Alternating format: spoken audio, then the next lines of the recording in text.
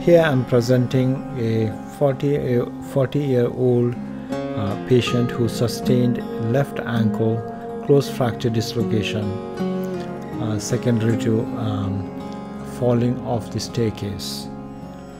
So on the initial post-manipulation x-rays reveal a displaced trimalleolar fracture with posterior subluxation of the talus. You can see all the images of the x-rays, AP, lateral, and also mortise view of the x-rays with the displaced trimalleolar fractures. Also you can see there is a posterior medial fragment of the Pilon variant involving the posterior medial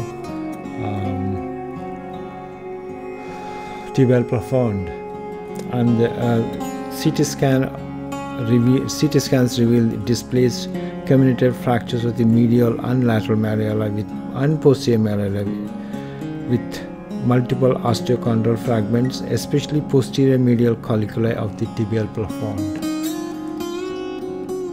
still subluxed, posteriorly subluxed talus.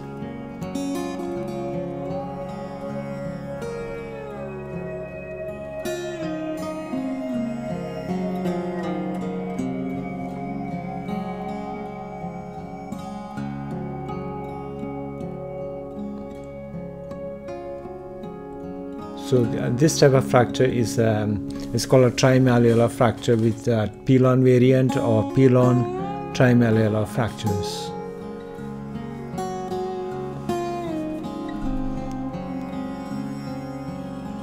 So this is the 3D image or 3D reconstruction of the CT scan, so which clearly shows the two posterior malleoli fragments involving the posterior malleoli as well as the posterior medial colliculus of the medial malleoli, including medial malleoli with the tibial plafond, the posterior medial tibial plafond with comminuted osteochondral fragments. In the first stage of the operation, the lateral malleoli fracture was approached through the direct lateral skin incision, and fracture was reduced well and fixed with 1/3 tubular and 3.5 screws. So it is a standard fixation of the lateral malleoli to obtain a full normal length of the lateral malleoli, fibular length. And then the posterior malleoli was fixed percutaneously with anterior to posterior cancellous 3.5 cancellous screws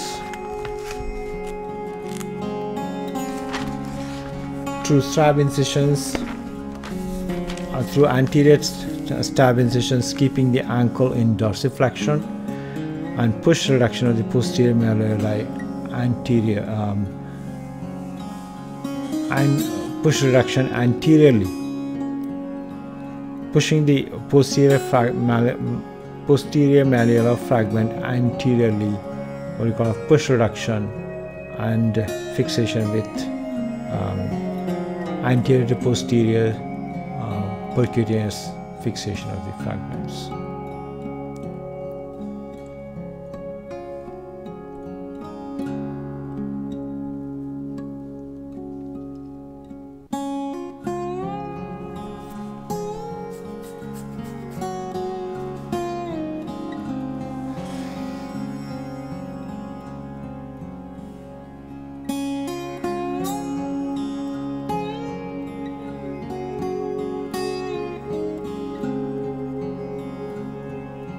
So open reduction and internal fixation of the posterior medial tibial plafond Pilon fracture and medial malleolar fractures with malleolar screw fixed with the malleolar screws and 1/3 tubular buttress plating and tension band plating technique through posterior medial approach.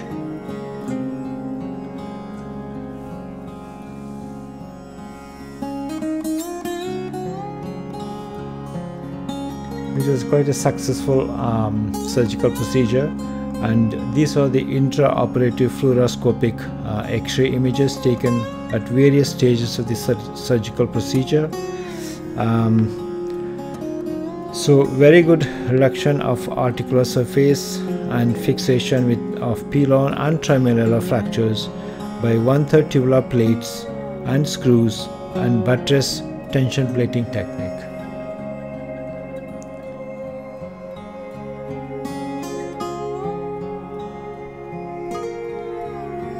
So at the end of the operation, patient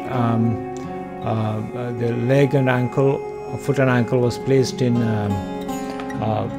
below knee backslap splint, and which will be changed 2 days later with change of dressing, and patient will be on non-weight bearing crutch walking for next 2 months, and patient will be allowed progressive weight bearing after 6 to 8 weeks with full cast will be removed at the end of 2 weeks, and the removal of the stitches, skin stitches, and patient will allowed to do range of motion exercises, non-weight bearing range of motion exercises for 2 weeks, and then for non-weight bearing range of motion exercises for 6 to 8 weeks, and then progressive weight bearing, full weight bearing as tolerated.